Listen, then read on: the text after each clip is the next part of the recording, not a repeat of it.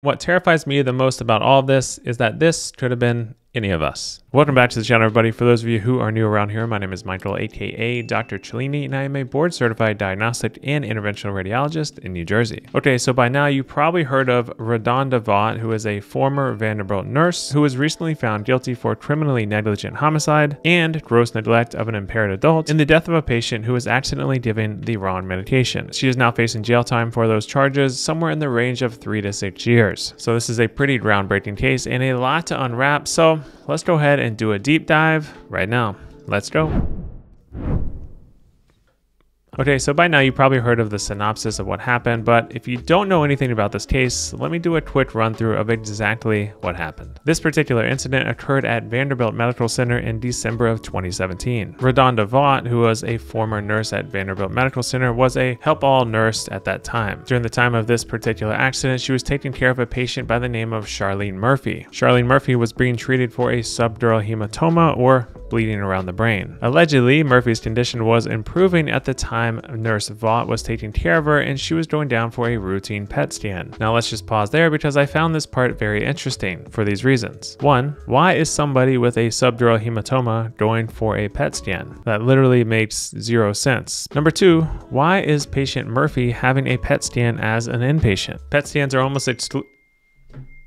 almost exclusively for outpatients and are used for staging and workup of cancer, not brain bleeds. Anyways, back to the story. Prior to the PET scan that this patient was receiving, she was worried about being claustrophobic during the examination, so the physician on the case ordered Versed or midazolam. This happens all the time in radiology and nuclear medicine. If a patient is claustrophobic, the physician orders an anxiolytic or Versed in this particular scenario, so the patient can get through the case without moving or feeling claustrophobic. So what did Radonda Vaught do? Well, she went over to the Pyxis system or whatever the medicine vending machine is and looked up Versed and couldn't find it. So instead, she used the override function and found a similar drug that started with VE, but this wasn't Versed, this was veturonium. Veturonium happens to be a very powerful paralytic that's used during intubation. It literally paralyzes every single muscle in the body, including the diaphragm. Once she pulled out the veturonium from the system using the override feature, she drew it up and injected it into the patient. According to the allegations, Vaught ignored many red flags during this whole process and also failed to monitor the patient's vitals after the medication was given. Approximately 30 minutes after the medication was administered, the patient was found by patient transport to be unresponsive. A code was called and CPR was administered. The medication error was discovered at this time and was reported to the physician and the nurse manager. The CPR was in fact successful and they got return of spontaneous circulation or ROSC. But the fact that the patient has been without oxygen for the past 30 minutes due to paralysis, the patient suffered an anoxic brain injury and the family ultimately decided to put the patient on DNR and comfort care. The patient was removed from all of her life support devices and ultimately died shortly thereafter. 2 Vanderbilt neurologists ultimately reported the cause of death from the subdural hematoma and not the medication error. Radonda Vaught reportedly had multiple conversations with risk management over the next few days and ultimately was fired. Of note here, Vanderbilt Medical Center decided not to report the medical error on the state or federal level, which is required by law. And speaking of Vanderbilt Medical Center, they also decided to settle out of the court system with Charlene Murphy's family for an undisclosed amount. This settlement happened somewhere in 2018 and required Charlene Murphy's family not to speak out publicly about the death or the medication error. Nobody knows the actual amount that Charlene Murphy's family was given, but I'm sure it was a nice chunk of change. Okay, so let's quickly summarize before we continue. Radonda Vaught administered an incorrect medication to Charlene Murphy, which ultimately resulted in her death in late 2017. Vanderbilt Medical Center allegedly covered up this whole thing and settled outside of the court with Charlene Murphy's family. And with all of this, Radonda Vaught was fired. And that's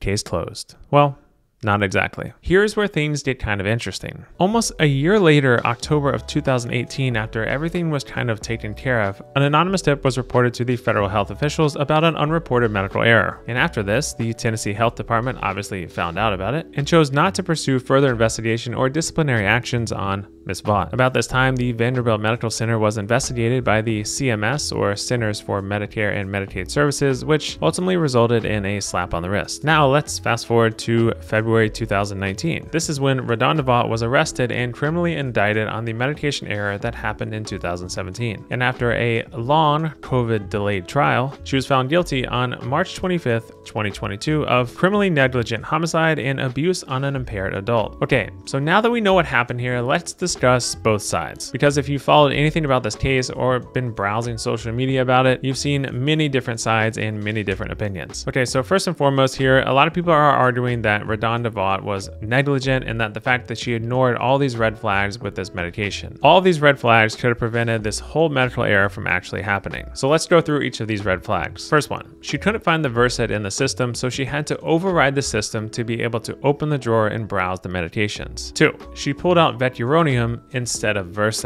Furthermore, on the veturonium bottle, it literally says paralyzing agent warning on the top of the actual vial itself. 3, veturonium is actually a powder that you have to reconstitute, whereas Versed is a liquid which you literally just draw up and inject. There are not multiple steps in using it. And I'm willing to bet she's given Versed hundreds of times in her day, especially working in the radiology or nuclear medicine department, so these things just didn't click when she was going through it. And 4th, the patient should have also been monitored after giving a medication like Versed in this case, because if the patient was monitored, they would have known that there was respiratory depression, and maybe they would have seen the vial that they accidentally given the wrong medicine and could have reversed it with something like Sudamidex, which is a reversal agent that anesthesiologists use for this kind of paralytic. Another reason why people are on board with this case, because they think it sets a good example for healthcare staff going forward. They think it may force healthcare workers to pay attention to the checklists and the policies in place to help prevent this in the future. And if they don't, they will be held personally liable or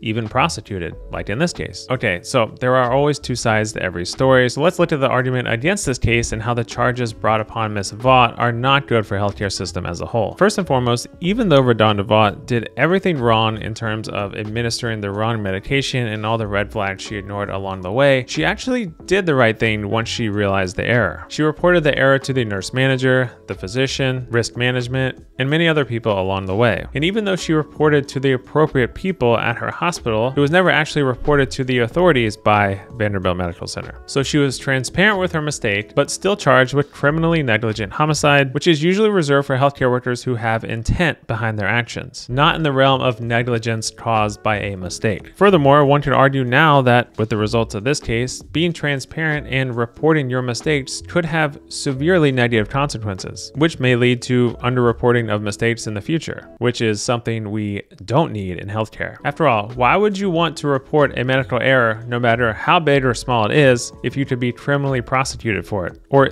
even go to jail? This may actually go the complete opposite way of decreasing a culture of safety. And one thing I keep seeing over and over is that Radonda Vaught is a scapegoat throughout all of this. Vanderbilt clearly didn't pursue any legal actions against Vaught, and even the family chose to forgive her and didn't pursue criminal charges. But all of a sudden, an anonymous tip comes about and these prosecutors jump on the case and ultimately turn it into a criminal trial. And you can't help but think, are there ulterior motives behind these prosecuting attorneys for doing this? It is a unique case, and maybe it'll help them get their name out there for future endeavors or whatnot, or maybe it'll help them advance in their career and be known as the attorney that prosecuted Radonda Vaught. It's a very high profile case, and it may open up more doors in the future. It is interesting to see how this case was basically brought back to life after being completely handled almost a year prior. The next argument against this case is that Radonda Vaught already lost her nursing license, which means she can't practice as a nurse ever again. What more do you want here? Is there actually a benefit to criminally processing her when she can't even practice again as it is? Like, she literally doesn't have the ability to make that mistake again because she doesn't have a license. Criminally prosecuting her doesn't fix the problem that occurred or even set a precedent for new safety guidelines going forward. There just isn't a lot of reason behind prosecuting her. Her mistake already helped bring to light some of the issues at Vanderbilt Medical Center. And because of this, those issues have already been rectified. So what does sending her to prison really do for anybody besides help the prosecuting attorneys win a case? The fourth argument I keep seeing is that this was clearly a systemic issue and not one person's fault. Yes, she was ultimately the one who pulled those medications and injected it, but there are a lot of questions about why she was even able to do so. Why was veturonium even in the medication drawer near a PET scanner? Like, when do you use that down there? Why would you intubate a patient at the PET scanner? It's a really odd medication to have down there altogether. Why was she able to override the medication system?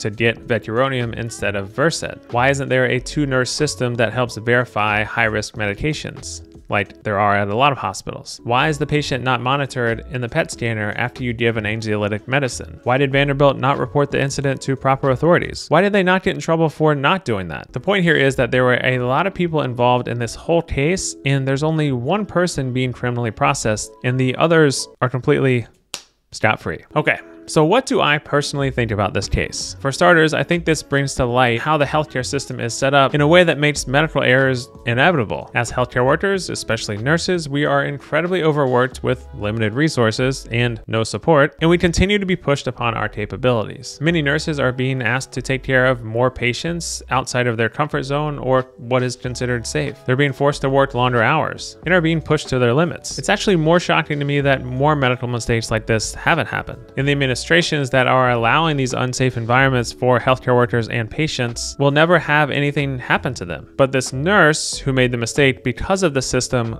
will get criminally charged and likely go to prison because of this. It doesn't make much sense. If anything comes from this case, it's basically just highlighting the flaws of our healthcare system. And rather than talking about how we can improve the healthcare system or prevent something like this from ever happening again, we are criminally charging one person and putting them in jail, which does literally nothing for anybody except maybe the prosecuting attorneys involved. We are essentially overlooking the bigger picture here. With this trial, we are essentially disincentivizing healthcare workers from coming forward with medical errors and quality improvement. After all, why would you come forward with a medical error if you could go to jail from that error? This does the exact opposite of making a patient safety a priority. Underreporting of medical errors is the absolute last thing you want, especially in the current healthcare environment. And I touched on this briefly, but it's also alarming that this one healthcare worker is the only person singled out from all of this. Nobody else was responsible. They're putting all the blame from this systemic issue on the one nurse. And that's the scariest part of all. This literally could have been any of us. Furthermore, the pandemic has finally slowed and healthcare workers are exhausted. Nursing shortages continue, and how on earth do you expect to get more nurses when something like this happens? You think people are going to want to go into nursing knowing that they could go to jail for making one mistake? This really sets a terrible precedent for all healthcare workers going forward. I ultimately do not want to diminish what happened in this terrible tragedy. However, this nurse has no business being prosecuted for negligent homicide for a medical mistake. We are human. We do our best to prevent any and all mistakes we can, especially ones of this magnitude. The reason we have malpractice insurance is because we are human. We make mistakes, even when we don't want to. And what terrifies me the most about all of this is that this could have been any of us. And that officially concludes this video. Let me know in the comments below what you think of this case and about this video. I'm curious to see what you all think about this case. Keep it classy in the comments. Follow me on Instagram, TikTok, subscribe to my channel, and I'll see you all on the next one.